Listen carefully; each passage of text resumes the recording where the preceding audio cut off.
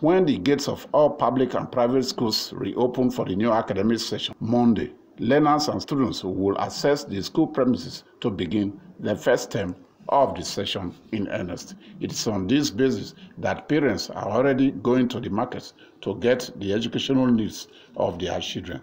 The bad economy is, however, making parents to complain bitterly. They like to buy money, not they to buy for now. They will just come do window shopping. Do window shopping, they'll say they will come back. We see they hope say they will come.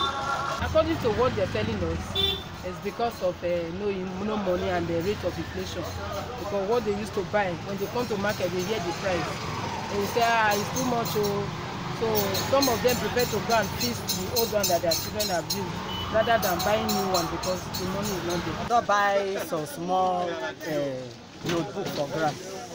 Make us take one and test. But for the school aspect, now only God knows to go do that place. But whether the economy is bad or not, children must go to school and their parents must get the world's educational needs. Bookshop owners and other traders dealing on children's requirement told DRTV News that patronage is low and expect it to pick up within the week. Notebook, everything is expensive now. We don't know what to do.